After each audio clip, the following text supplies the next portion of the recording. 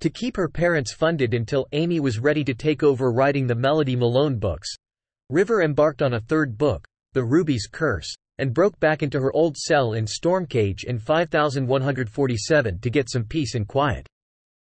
There she met Ventrion, who she read passages from her story until he felt able to confess why he was in prison, due to crimes he'd committed under the influence of a reality-altering device which they named the Eye of Horus after the titular ruby of her book.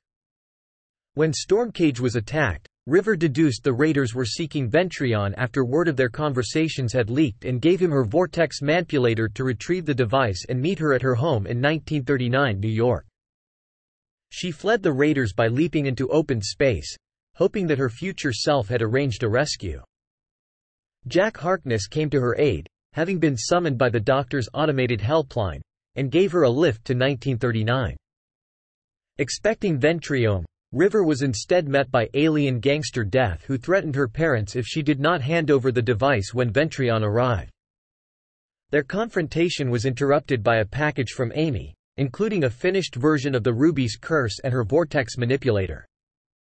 Deducing this had come from Ventrion in the future, River intercepted him when he arrived and diverted him, and they used the older manipulator to travel to its previous destination.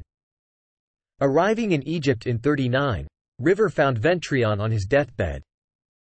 He explained the finished book had clues as to how to destroy the Eye of Horus, which he was now too weak to do himself, before dying. River scoured his version of the book for clues, being baffled by a riddle he'd added at the start and the addition of a character called Phil. She attempted to find Cleopatra's tomb, reasoning that since the plot of the book focused on an expedition to find it, that was where the eye currently was. However, realized after multiple attempts she was being constantly driven back by a silent guard who also erased memories of her past attempts. Her frustration at this led to her fainting at the book, which triggered an AI that Ventrion had left hidden in the novel, with the personality of Melody Malone.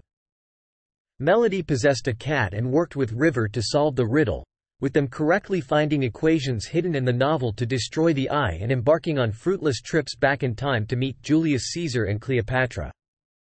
Even more frustrated, River embarked on a direct assault on the tomb again, with Melody able to help her overcome the silent this time and the other traps left by Ventrion to stop someone claiming the eye, however fell for a trick by touching a ruby instead of the true eye. Thrown back in time a few months, she met Cleopatra and devised a plan to take her place by playing dead, enabling the real Cleopatra to escape alive without changing history and giving her easy access to the tomb again. Back in the tomb again, River deduced the true interface for the eye and upon touching it found herself as a character in the Ruby's Curse. She played along to help Melody solve the murder mystery and realized that Phil was actually Cleopatra's son Caesarion, hidden in fiction by Ventrion with the eye in his possession. River claimed the eye and returned to reality, surprised to find a version of Melody had appeared alongside her. She used the eye's power to reunite Caesarion with his mother, but began to fall under its hold and was merging with Melody in the process.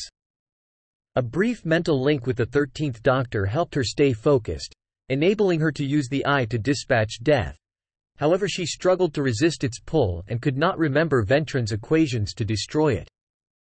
Working together with Melody, however, River stood up to the eye and they overwhelmed it, at the cost of Melody's existence. River subsequently met up with her parents to explain what had been going on and was surprised when Amy pointed out the Ruby's Curse was now rewritten to match her experiences since Stormcage. For fear of exposing her parents as time travelers, they resolved to publish it in the 21st century instead, and River was touched to find a final message at the end of the book from Melody to herself. Prose: The Ruby's Curse.